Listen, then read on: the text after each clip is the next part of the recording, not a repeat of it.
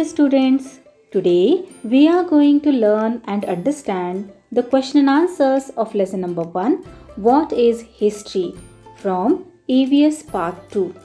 We have studied this lesson in a very interesting way. Do watch that video to understand this lesson better. Link is given in the description box below. Now let's understand its question and answers. Question 1, fill in the blanks. A. The science that tries to understand past events is called. Past मध्ये भूतकाळामध्ये घडलेल्या घटना. Events म्हणजे घटना. भूतकाळात घडलेल्या घटना समजून घेण्याच्या सायन्सला काय म्हणतात? Yes, very good, history. B. History is not return solely on the basis of dash. solely means only, केवळ. हिस्ट्री कशाच्या आधाराने लिहिला जात नाही? येस, हिस्ट्री फक्त केवळ इमॅजिनेशनच्या आधाराने लिहिला जात नाही. C. The time that has already gone by is the past. जो टाइम ऑलरेडी झालेला असतो, गेलेला असतो, त्याला काय म्हणतात? Past. D. The dash includes many events that have already taken place. The past includes many events that have already taken place. E. History is considered to be a dash discipline. History is considered to be a scientific discipline. Question 2. Answer each question in one sentence. What is the scientific method? Scientific method म्हणजे काय? Answer. The method of using a number of different tests to determine whether the evidence is reliable is called the scientific method. Determine म्हणजे एखाद्या गोष्टीची सत्यता पडताळणे. Reliable म्हणजे विश्वसनीय. प्रत्येक एव्हिडन्स वेगवेगळ्या टेस्ट्स करून, वेगवेगळ्या चाचण्या करून तो विश्वास ठेवण्याजोगा आहे की नाही, रिलायबल आहे की नाही, हे ठरवण्याच्या पद्धतीला सायंटिफिक मेथड असे म्हणतात. नेक्स्ट क्वेश्चन आहे, of which action is India's independence the result. हाच क्वेश्चन अशा प्रकारे सुद्धा विचारला जाऊ शकतो. India's independence is the consequence result of which action. म्हणजेच इथे काय विचारलेले आहे? इंडिपेंडन्स आपल्याला मिळाला, ही जी घटना आहे, हा जो इव्हेंट आहे, तो कशाचा परिणाम आहे? कोणती ॲक्शन केली त्यामुळे आपल्याला इंडिपेंडन्स मिळाला? So answer, independence of India is the consequence result of the Indian people's struggle for independence. भारतीय लोकांनी जे स्ट्रगल केलं स्वातंत्र्य मिळवण्यासाठी, त्याचा परिणाम म्हणून आपल्याला स्वातंत्र्य मिळालं, इंडिपेंडन्स मिळाला. C. What does the study of history make possible. हिस्ट्रीमुळे काय पॉसिबल आहे, काय शक्य आहे? Answer. The study of history makes it possible for us to study what is favourable and what is unfavourable for the progress of human society. Human society म्हणजे मानवी समाज. Favourable म्हणजे अनुकूल किंवा पोषक किंवा चांगले. अनफेवरेबल म्हणजे प्रतिकूल, हानिकारक.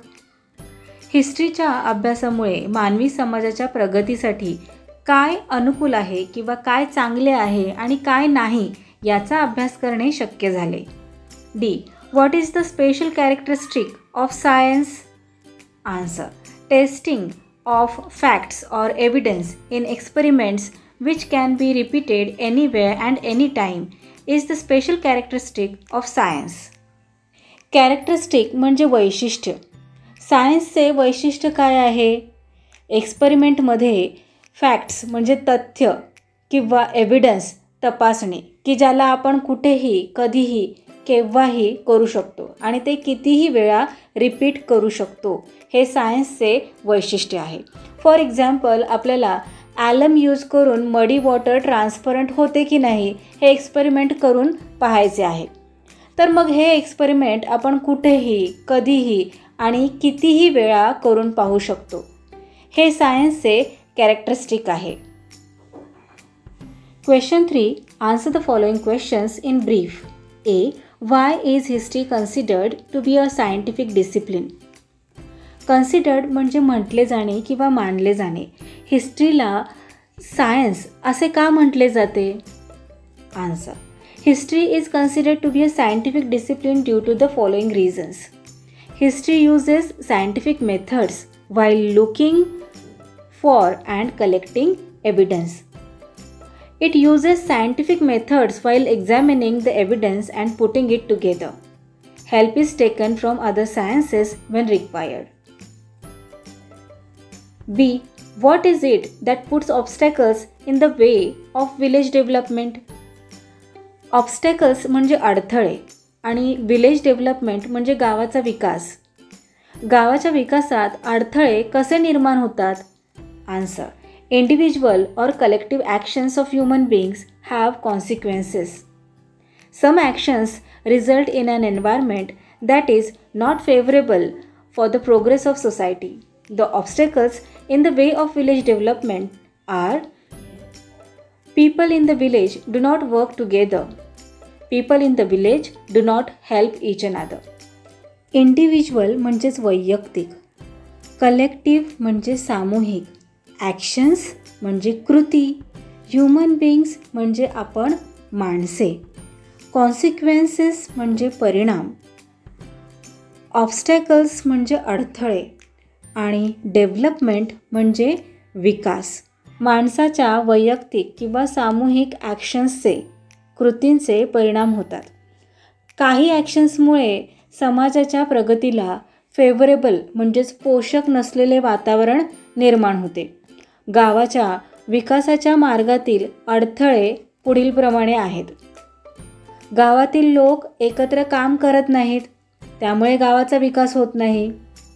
तसेच गावातील लोक हे एकमेकांना मदत करत नाहीत, त्यामुळे सुद्धा गावाचा विकास होत नाही. गावाच्या विकासामध्ये अडथळे निर्माण होतात. Next question number 4. Complete the concept chart. आता इथे एक कन्सेप्ट चार्ट दिलेला आहे. हिस्ट्री कशाकशाची असते? हिस्ट्री विलेजची असते, स्वतःची असते, ऑफ अ स्कूलची सुद्धा एक हिस्ट्री असते. त्याचप्रमाणे अजून कशाकशाची हिस्ट्री असते सांगा पाहू. नेशन, आपल्या नेशनची हिस्ट्री असते, वर्ल्डची हिस्ट्री, ह्युमन सिव्हिलायझेशनची हिस्ट्री, स्टेटची हिस्ट्री, डिस्ट्रिक्टची हिस्ट्री. अजून कशाकशाची हिस्ट्री आपण सांगू शकतो? अर्थ, वॉटर बॉडीज, ॲनिमल वर्ल्ड, अशा बऱ्याच थिंग्स आहेत की ज्याची हिस्ट्री असते. Now let's see question number 5. Classify the sources of history using the chart given here. Sources of history दिलेले आहे, त्याला आपल्याला तुमच्या टेक्स्टबुकमध्ये चार्ट दिलेला आहे, त्यामध्ये आपल्याला राईट करायचे आहे.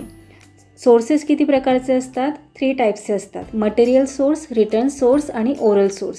सो इथे सोर्सेस दिलेले आहेत.